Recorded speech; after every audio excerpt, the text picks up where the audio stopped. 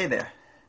This morning I was watching the Today Show, and there was this new age funky person on there who claims she could tell people's fortunes by looking at their fingerprints, and she was analyzing the fingerprints of Lester Holt.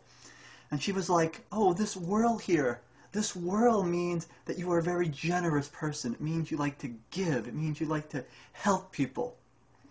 And, first of all, I'm like, can't believe there are people that give this woman money.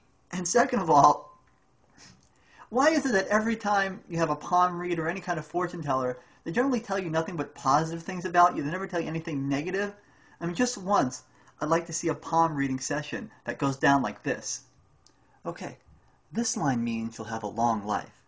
And this line means you'll have good health. And this line means you're an ass. Excuse me?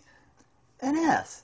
You know, an asshole, a prick, a dick, a jerk. People don't like you. And for good reason, I might add. What? I mean, look at this line.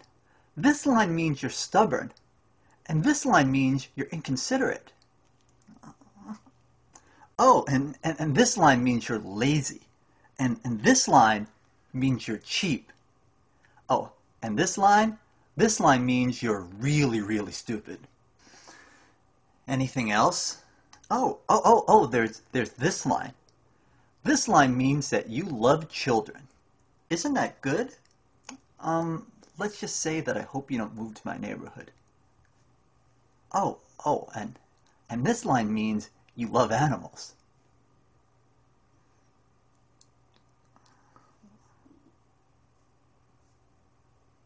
I'm not gonna ask. I think I've had about enough of this. Oh, wait, there's more. There's more. Yeah, there's more.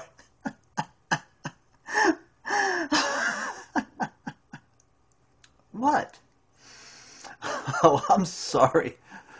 I'm so sorry. What? This line